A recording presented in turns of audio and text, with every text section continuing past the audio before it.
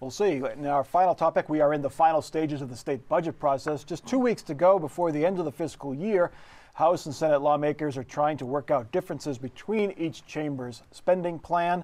Big differences remain on taxes and on Medicaid expansion. Joe Ingles, new bill surfaced this week addressing Medicaid reform, but no real expansion in there. Yeah, no real expansion. And I think the problem, if you look at what's going on with the Medicaid, is that a lot of the Republicans really hate it because they see it as Obamacare. And they campaigned against Obamacare, they don't like Obamacare, and they don't want anything that even alludes to that. But what you also see on the other side is that there are changes coming. The feds are saying, you know what, we're going to change the way we reimburse Medicaid. We're going to change the way we do business. And if you're not on board, you're not going to get the money that you've been getting in the past. And that poses a huge problem for Ohio because Ohio is a huge Medicaid state. Well, this could pass with, you know, they just put it out on the floor. It's leadership that's holding this up. And in particular, House Speaker Bill Batchelder is holding up the Medicaid expansion issue. And I think you're right, Joe. It's because this whole Obamacare scarecrow kind of thing, which is bogus because, you know, it's going to hurt hospitals who have, and it's going to hurt all the providers and the doctors, and they're going to lean on it. And the Republican Party, by the way, receives a lot of money from these folks.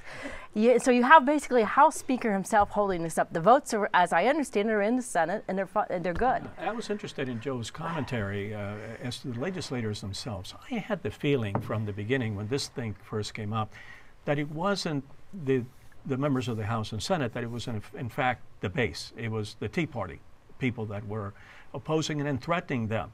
But that in the absence of that, that it wouldn't have problem accepting the millions of dollars, that federal dollars that would be coming in with the expansion. Well, so if they would accept it with Democratic votes, they obviously can pass it. Yeah.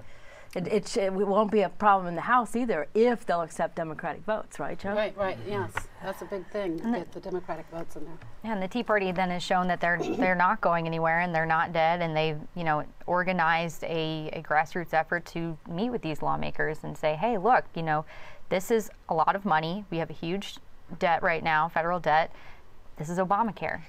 Yeah, but that's an argument concerning federal spending. It's not an argument concerning revenues coming to the state of Ohio. You're trying to be rational. Well, yes. Here's what they would argue, Joe. This is Columbus on the record. Well, no, the Tea Party say, look, we can start here. We can say we're not going to contribute to this broken program, and if other states join us, which they have, we can force change from the ground up.